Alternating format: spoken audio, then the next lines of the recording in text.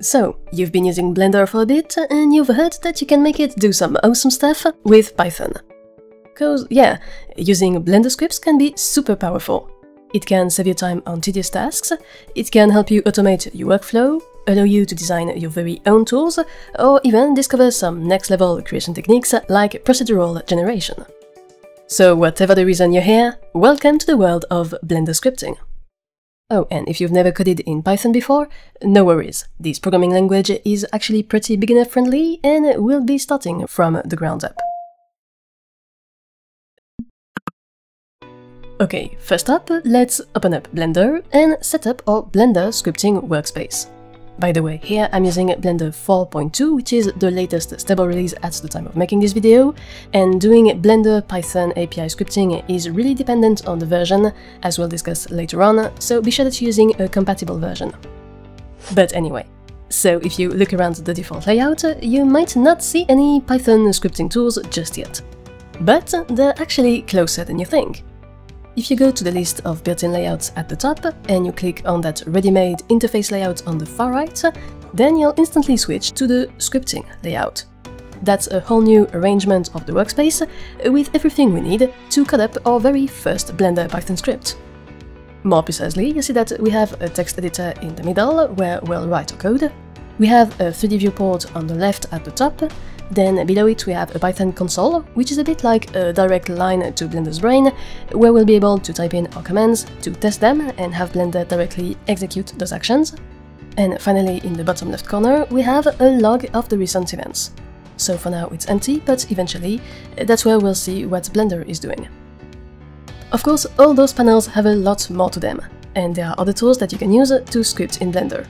But for now, let's just go with the flow and jump in. It's time to do a bit of Blender Scripting 101. Okay, for this very first script, let's have Blender do something real simple. Click on the New button in the text editor to create a fresh script file, and we'll start with the magic phrase of programming, print hello Blender. This print method is the Python built-in to display text in the console, and we pass it the message to output as a string, which you can define with double or single quotes, both work the same. Then simply hit the Run Script button, which is over here with a little play triangle icon.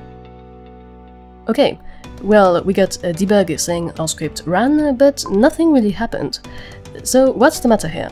Why don't we see our print in the console? In fact, when we run scripts, Blender outputs the result of the script execution to the System console, and not its own console panel.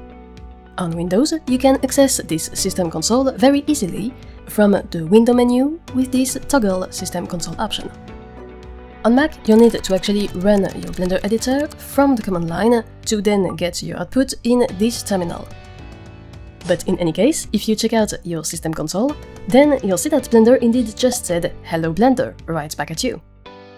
And it does so again and again every time you re-execute the script from the interface. So congrats! You've officially run your very first bit of code in Blender. Okay, now this is cool, but it's just some plain Python action.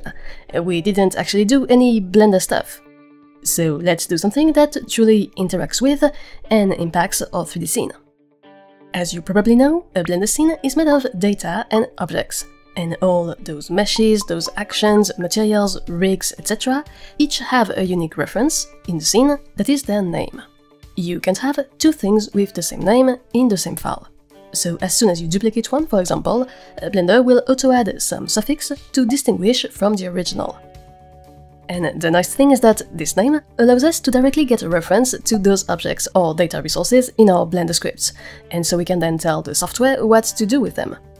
Typically, let's say that we want to move this default cube around. Instead of grabbing it and moving it with the mouse, we can tell Blender to do it via code. So to do this, we're gonna remove everything we had in our script and replace it with the following lines. Then simply hit the Run Script button again. What happened? Well, you just moved the cube 2 units to the right on the x-axis. Okay, now how does that work in code? Well, here's what's going on. First of all, BPY is Blender's Python library. It's the toolbox full of commands that we need to use to script our way around Blender. So at the top, we use the import Python keyword to make this library, so its contents and all its submodules, accessible to our Blender script. And then this part, bpy.data.objects_cube, tells Blender that we want to interact with the object named cube in our scene.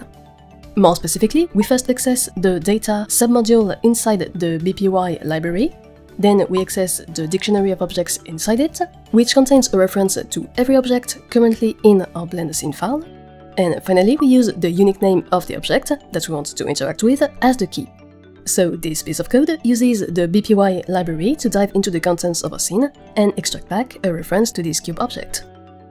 Finally, the .location.x gets the x component of the 3D location of this cube object, and the +=2 operation tells Blender to increment this value by 2, so to add 2 to the current cube's position along the x-axis. Of course, that's a pretty basic operation, but you already start to see the power of scripting. Imagine doing this for a bunch of objects at once, or repeating this operation 100 times. With code, you can tweak, move, rename, animate, export, and do a bunch of stuff on tons of objects at once, without having to click everywhere like crazy and spend hours.